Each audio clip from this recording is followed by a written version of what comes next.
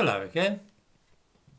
One of the things which some people find puzzling is why the only ethnic history we ever hear of in Britain is black history.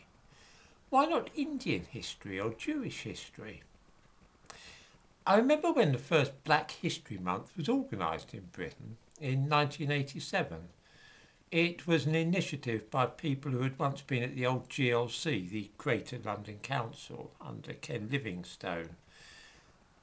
Well, that was before it was abolished the previous year. It was abolished in '86, and some of those people by that time had already got the idea of Black History Month going, and so it was the first one was celebrated in 1987.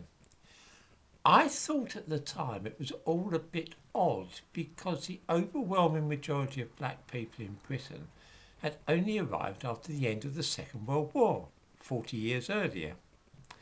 It wasn't much of a history to build an entire month's worth of celebrations on. However, I underestimated the resourcefulness and cunning of the left-wing types who were determined to import this American event. If the history did not exist, then it would need to be created from scratch. There have always been in Britain small numbers of foreigners from other parts of the world who are either visiting the place or sometimes living in the British Isles. French Protestants, Jews from Eastern Europe, Arabs, African sailors, Caribbeans, Chinese people, those from South Asia and so on. The numbers of such people are absolutely tiny and always have been. To build up a Black History Month, it was necessary to invent an entire history of black people in this country dating back hundreds and then thousands of years. And also to suggest continuity, to suggest that it had always been the case, that there was always a continuous occupation of parts of Britain by black people. To begin with, of course, there was Mary Seacole, and it was the centenary of her death in 1981 which really sparked off the idea that maybe Britain could do something along the same lines as the Americans' Black History Month. You've got to bear in mind that at this time in the 1980s, only a tiny fraction of just over 1% of people in Britain were black. But in the same year that Black History Month was launched, there was a general election and the first black MPs were voted in.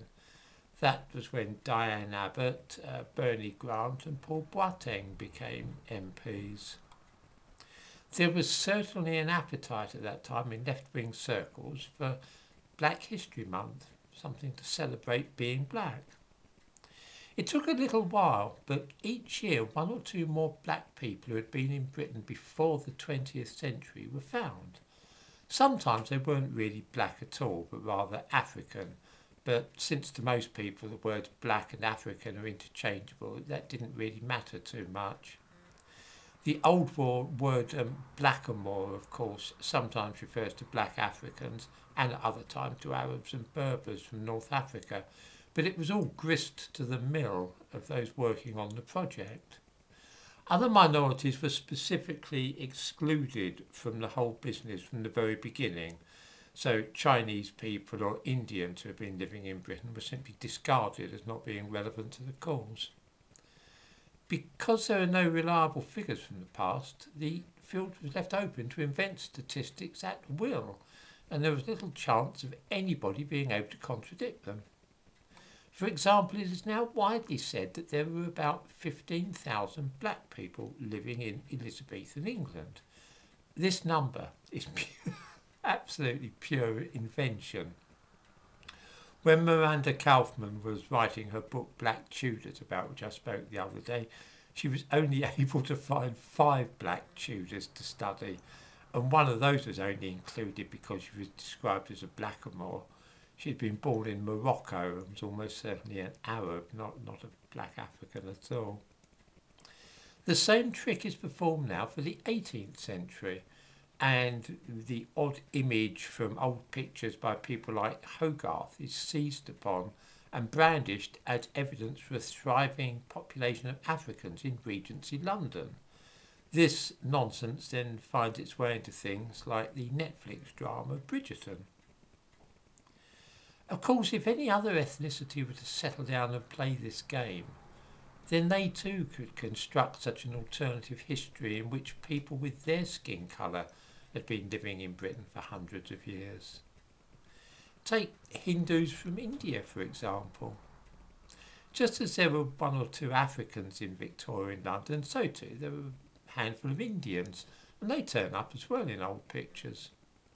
Viewers might ask themselves why they never seem to be shown these pictures, and the only ones to which anybody draws attention are those which feature black people. The thumbnail to this video shows a picture of a Hindu and his daughter selling Bible tracts in London in the mid-19th century. Mayhew wrote about him.